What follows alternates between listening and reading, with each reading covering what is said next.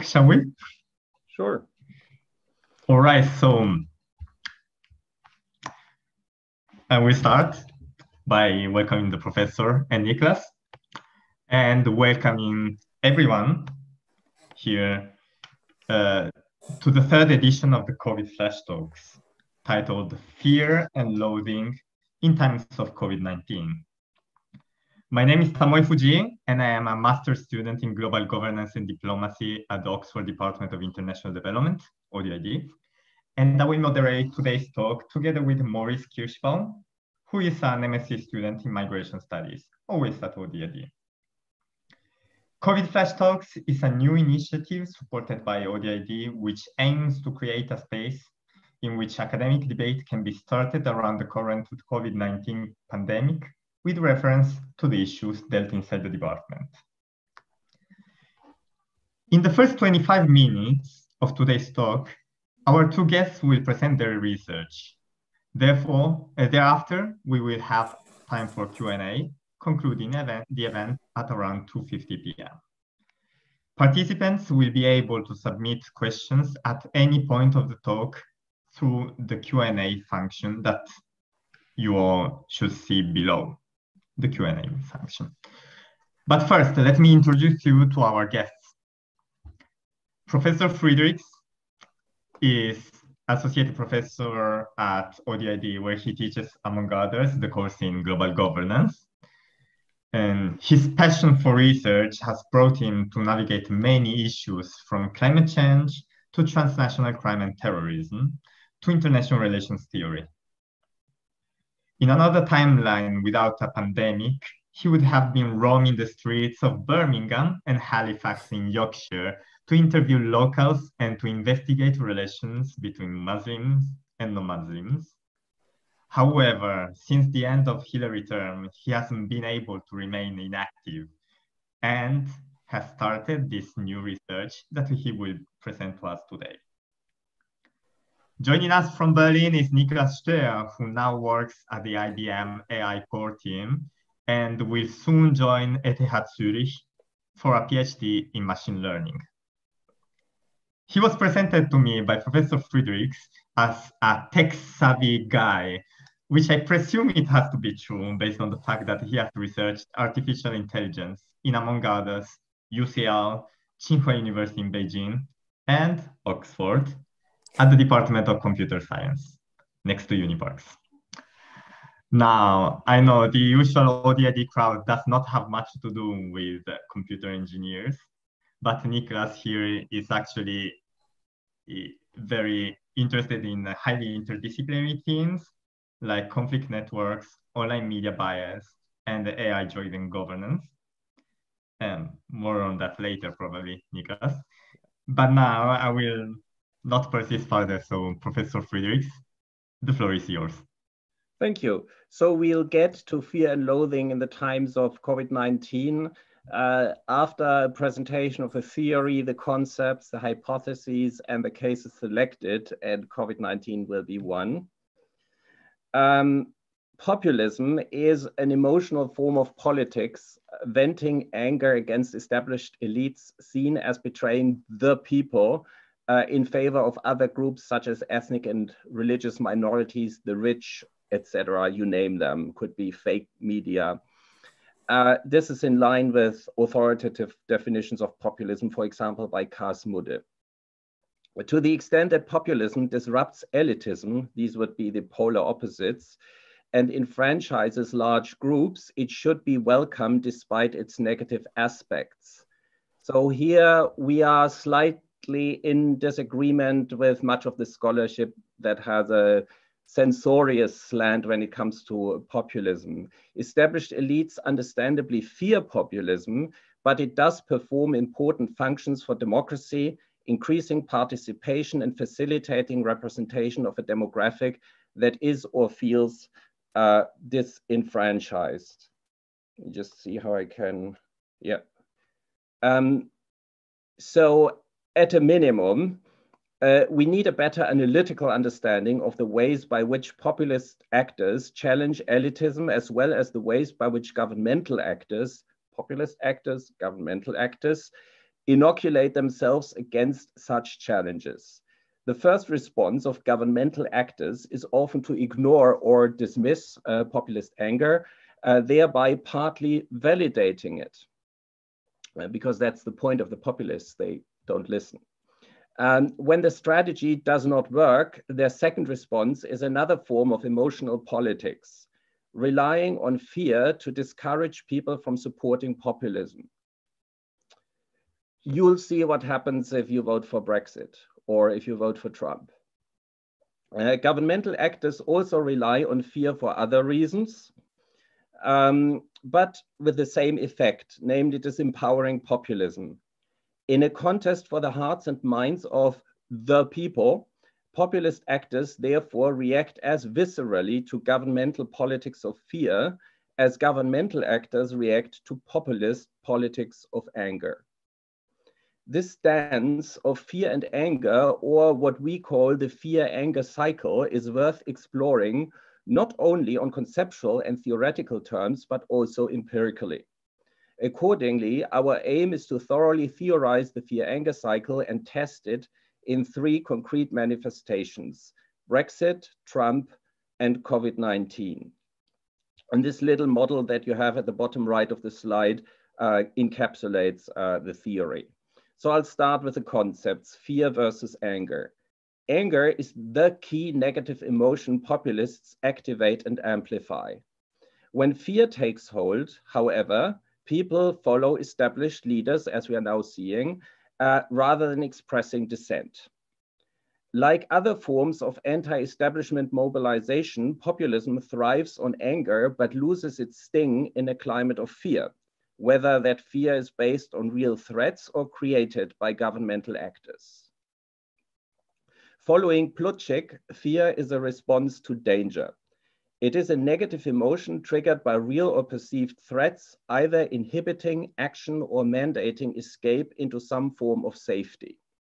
Fear suggests that there is no alternative to the status quo or some risk-averse policies, such as, for example, the UK remaining in the European Union or social distancing and lockdown in times of COVID-19.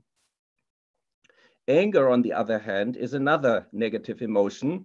It is response to enemy. The trigger is a real or perceived obstacle posed by that enemy. Anger then invites disruptive action to tackle the enemy and remove the obstacle.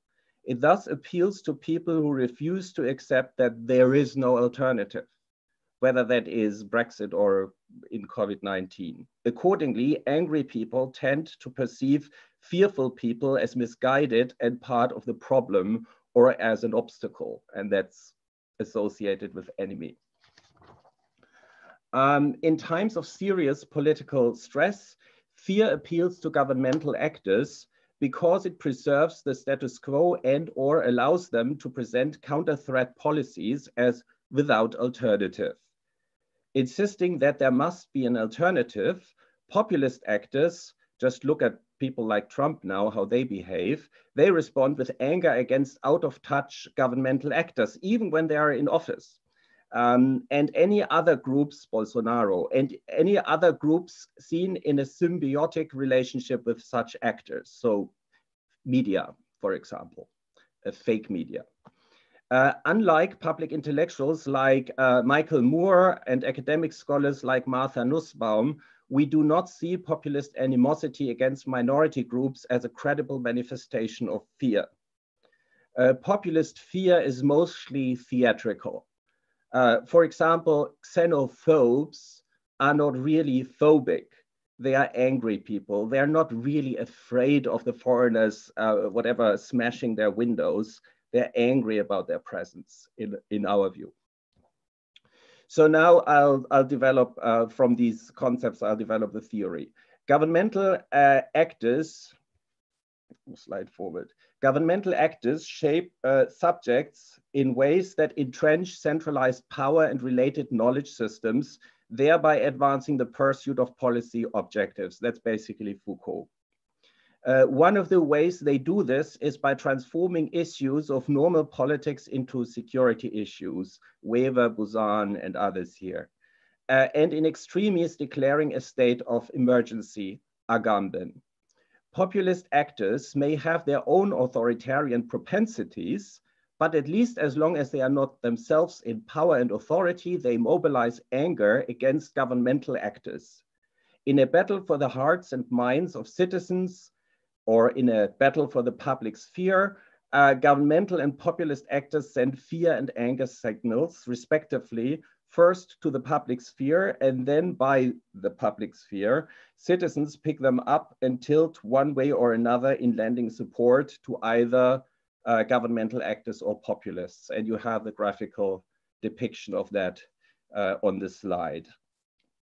So governmental actors pursue various strategies to shape subjects in the pursuit of policy objectives. One strategy is to raise fear in the public or real or could also be constructed threats and to transform these into security issues. The reward is greater support from citizens. Populists, on the other hand, present governmental actors as harming or betraying the majority. The aim is to arouse anger among the people against governmental actors and perceived allies they may have. Targets include not only the elites, but also ethnic and religious minorities, foreigners, wonks, fake journalists, you name them. Anger may then, if it's successful, spur citizens towards disruptive action, such as, for example, supporting populist parties. To counter this threat, governmental actors become even more wedded to fomenting a climate of fear, suggesting that there is no alternative to whatever the preferred state of affairs or the preferred policies are, to the status quo and risk-averse policies. To the extent that elites and their allies manage to convince the public that fear is justified, citizens become less receptive to anger signals and less supportive of populist actors. The propagation of fear thus has the intended or unintended effect of containing populism. And this leads to the following general hypotheses in terms of observable implications, but also testable propositions. Hypothesis number one, governmental actors predominantly send fear signals, and one can look at texts and see whether this is the case. Populist actors predominantly send anger signals. Once again, one can look at texts and see if this is the case.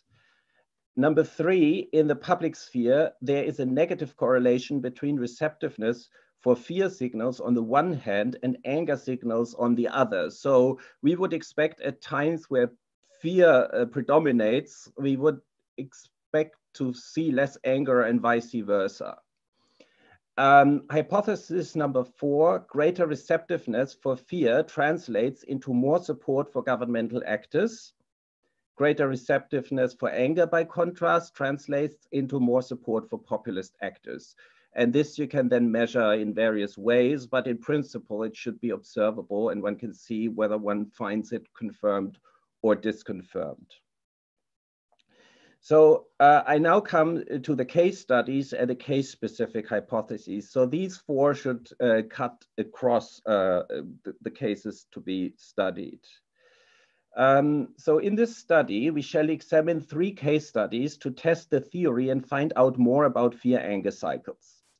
A cycle may begin with fear, as in the case of COVID-19, but a cycle may also start with anger, as in the cases of Brexit and Trump. These are 2 scenarios, and there are case-specific hypotheses that are different for either scenario, so I'll present them separately.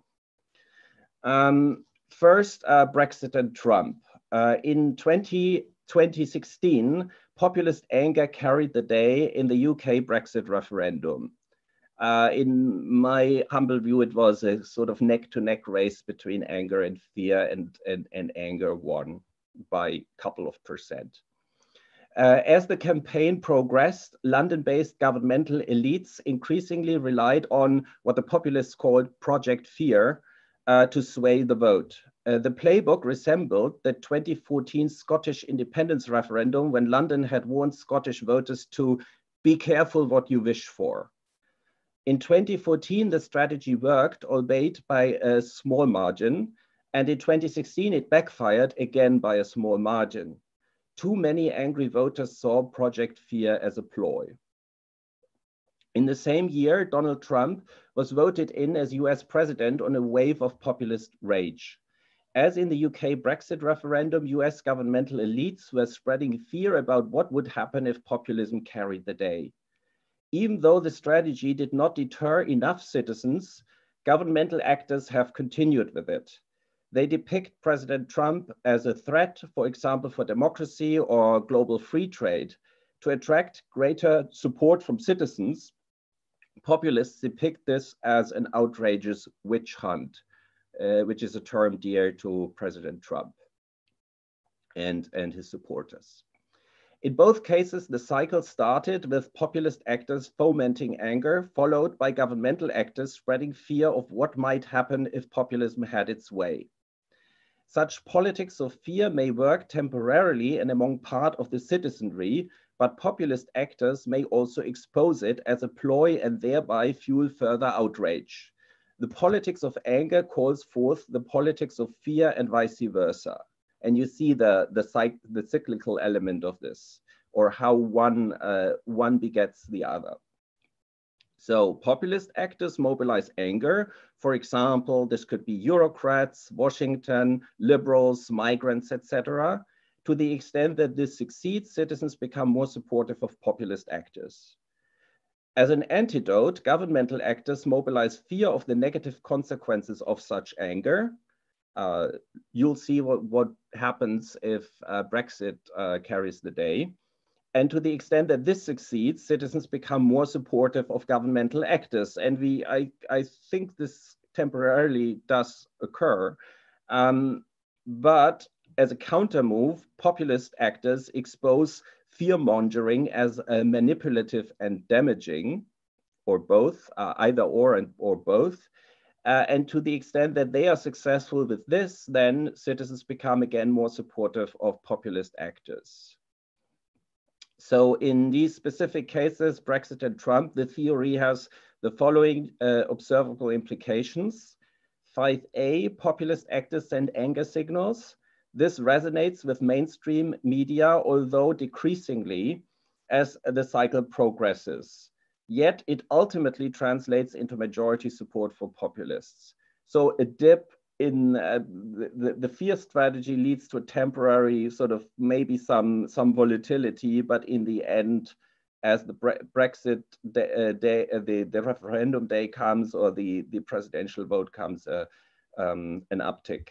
And 5B, as the cycle progresses, governmental actors send fear signals. This resonates with mainstream media, but ultimately fails to translate into majority support for governmental actors. Of course, we know the public responses. The interesting bit and the theory testing bit is looking at whether the transmission went through these signals and then media and then resonance with citizens. So that's what we hope to trace. And now finally to fear and loathing in times of COVID-19. The coronavirus situation offers a unique opportunity to test our intuition of a cycle connecting the predominantly governmental politics of fear with the predominantly populist politics of anger. As the crisis unfolds, we expect a swoosh shape like the swoosh relation, a moderate dip in populism in the first few months of the crisis, followed by a significant hike afterwards. Variation in terms of fear and fear-driven policies is likely to explain different trajectories over time and across countries, be that Germany, UK, or United States. Subsequent to the outbreak of COVID-19, fear is rampant. This is what we've already seen. It is partly due to real danger, but it also has the effect, intentional or unintentional, of buttressing the executive at the expense of others, including populists. And we've seen this. Populists have gone down in approval rates, at least temporarily, and may now be coming back. Where populists are in office, notably in the United States, and that's an interesting special case, but also, for example, in Brazil, they persist with anger and are less keen on spreading fear. fully in line with what the model predicts. Elsewhere, we expect a populist comeback. Once fear-driven policies have generated sufficient dislocation in terms of recession of the economy, job losses, mental health crisis, etc., the politics of anger will be back with a vengeance. So in the specific case of COVID-19, the theory has the following observable implications. 6a, governmental actors send fear signals. This resonates with mainstream media and translates into more support for governmental actors, but it eventually loses effectiveness. And 6b, populist actors send anger signals. This resonates with mainstream media and translates into more support for populist actors as the lockdown progresses and generates dislocation. So after a time lag, significant time lag, but eventually, maybe a couple of months, 3 months, it will vary by parameters, we'll see. So now my final comment is just on case selection. While the cases of Trump and Brexit are naturally about United States and United Kingdom respectively, in the case of COVID-19, we will focus on Germany. Thereby, we pursue a diverse case design. People in GGD will recognize this. So we look at 2 different types of cycle in 2 different periods and regarding 3 different themes. Diverse case scenario to explore interesting variation. In the case of COVID-19, we examine the United States and the United Kingdom in addition to Germany. So we look at 3 cases. We thereby hold period and theme constant while exploring variation related to disease outbreak and government response. And here the United States with a populist in office is going to be an interesting special case.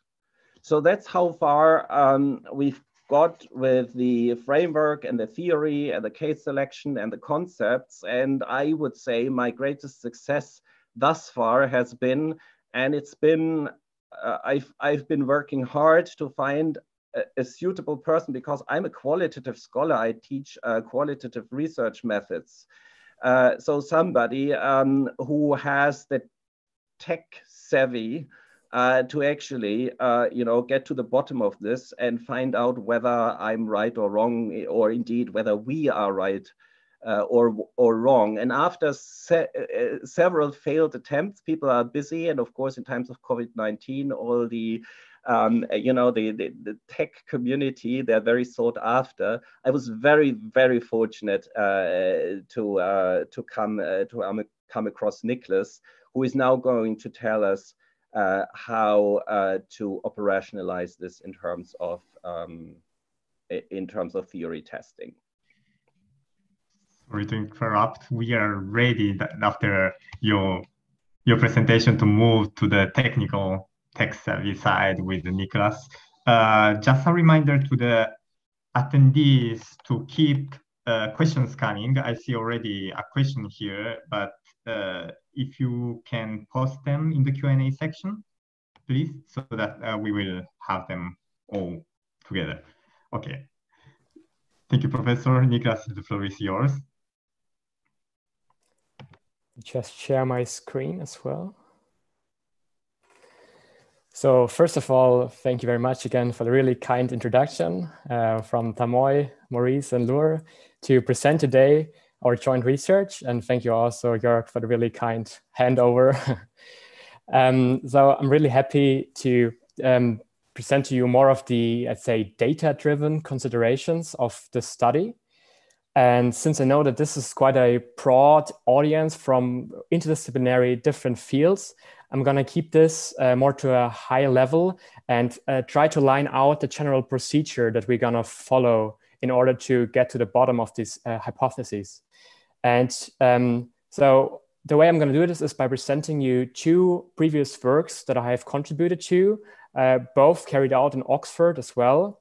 One is on the core-risk index, and the other was on a newspaper analysis. And I'm gonna do or draw parallels to the study that I carry out together with Jörg on populism and the fear-anger cycle.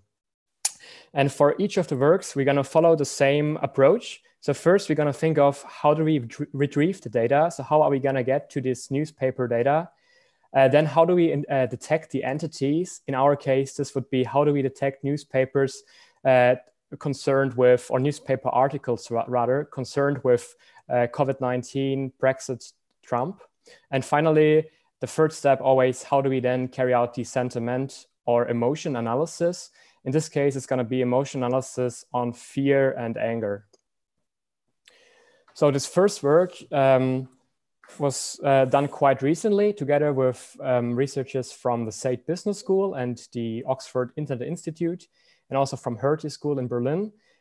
We called it the CORISC Index, and kind of the idea behind this research was to provide policymakers from early on with an additional economic measure to build their policy making on. Basically, we have the stock data, we have the unemployment rates, but is there something more that we as data-driven people can provide?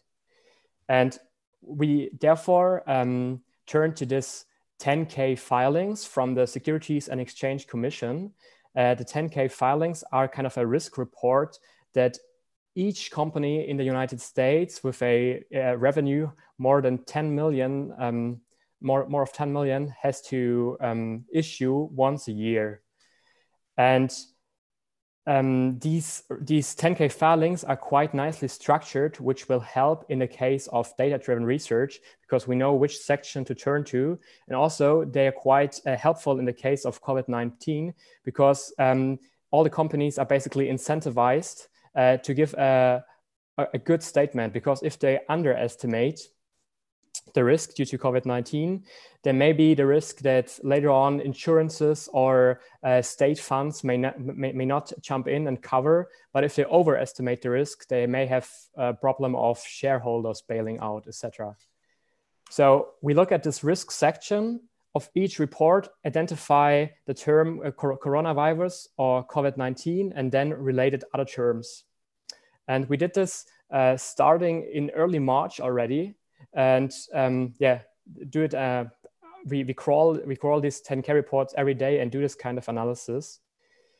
And the insights from this have been quite interesting so far, that we here see indeed that starting in February, the reports mentioning the COVID-19 crisis is rising steadily with the small dip in March.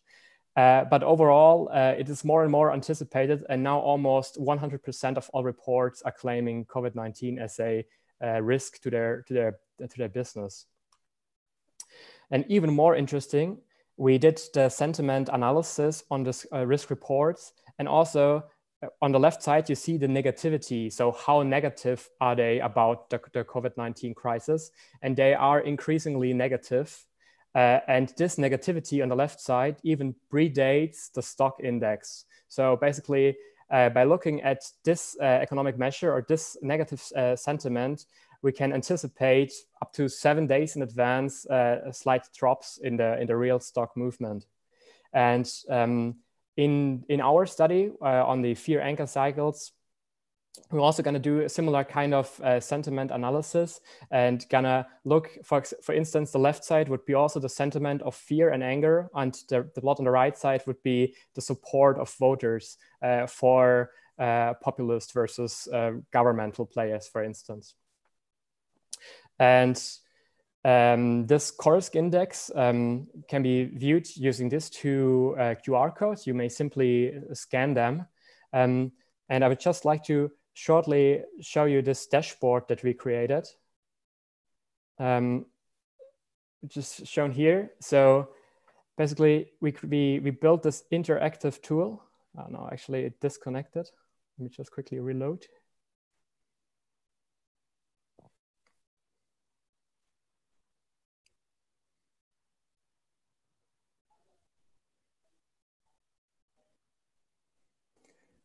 There you go.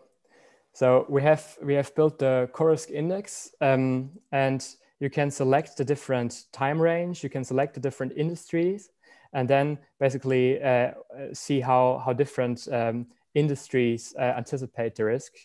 We have the text sentiment provided here. And also what I didn't show yet is also some kind of topic modeling. So here you can see that, for instance, the manufacturing industry anticipates the biggest risk or the biggest bottlenecks in their production, for instance, and not in the financing of projects, etc.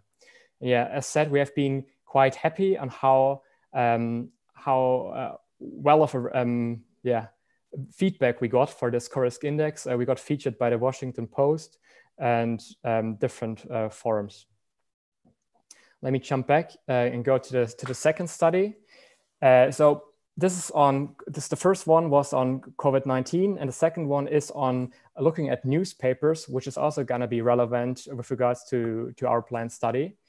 And on the sentiment political compass, which we presented also at the Oxford Internet Institute, we measured the proximity between newspapers and political parties. So basically, we usually only have this vague opinion of how close is a newspaper to a political parties. The Guardian may be more left-wing, sort of say, or in the German or in the US landscape, Breitbart. Yeah, we all have these notions where they belong. But what we did here is, as we're gonna do in our planned study, we're gonna crawl, or we did crawl the articles from newspapers over 2 years of time. We then did some kind of entity tagging or sentiment analysis. So in this case, we identified this kind of article is talking about the Conservative Party with Angela Merkel. And in our study, we're gonna identify, is this article talking about Brexit, COVID-19, or Trump? And then lastly, did some kind of analysis on these findings. And this is quite an interesting plot, more of a static one. So over the course of 1 year, on the x-axis, you see all the newspapers, and on the y-axis, you see all the parties, and the colors indicate their conviction or their precision towards them, just purely on data-driven perspective. And you see some things that are expected, that, for instance, the newspaper affiliated with the Green Party is more positive towards the Green Party, but also you find quite some surprising things.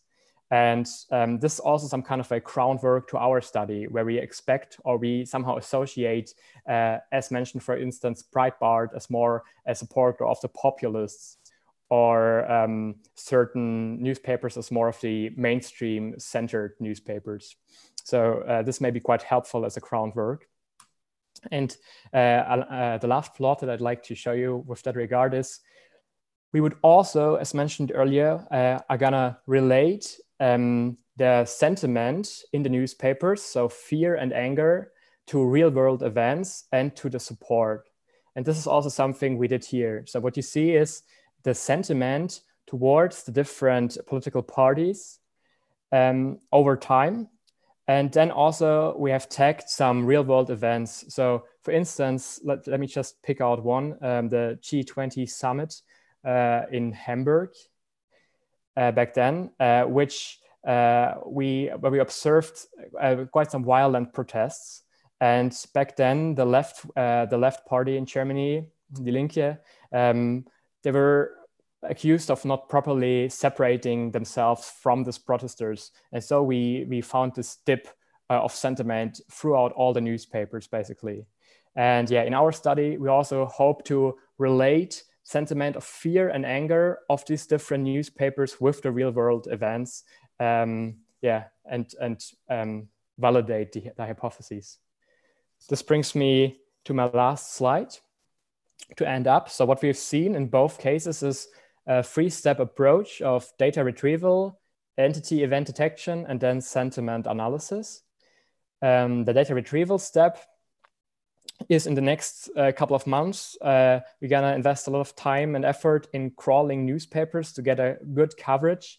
There are some paid options where you can buy or get the newspapers from archives, but also trying to crawl them with own code through Google News APIs. There are different open source frameworks.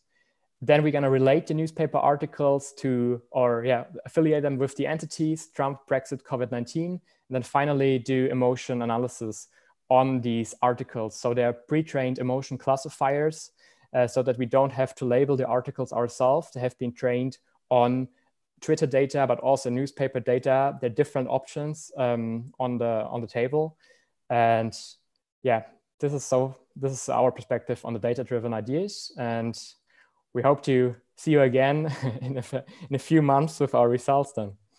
Thank you. Wow.